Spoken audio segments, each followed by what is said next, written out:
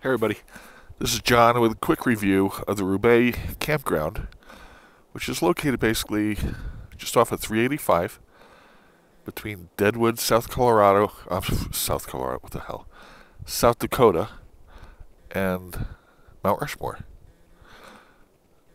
And it's one of the few campgrounds that the state is leaving open for the winter. There's no fee. It's really quiet. Pretty far out here. And I don't mean far off the highway. We're probably only about 3 miles off the highway. And it's a paved road. But there's no cell service.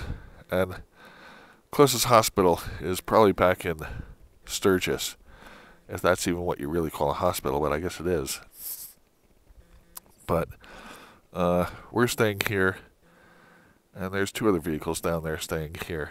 And other than that, there's nobody. It was quiet. It's a little on the nice side, temperature-wise. I think it's about October 5th. And I'd say it's in the high 60s. Yesterday was mid-70s.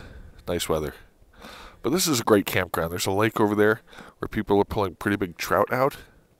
I don't have a license, but I do have the gear to fish. But I'm not doing that. I wish I had. Anyway, I recommend this.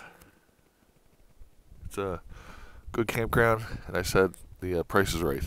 There's no cell service here, and since you're out in the middle of nowhere, if you can carry, you might want to carry. I am. But other than addressing those 2 things, it's a great way to spend a day, if not a weekend.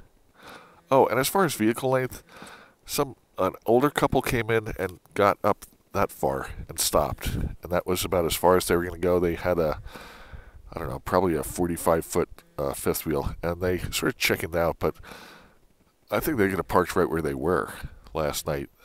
Nobody came in, and nobody would have bothered them. But there you have it. Okay, if you have any questions, leave them down below. John out. Bye.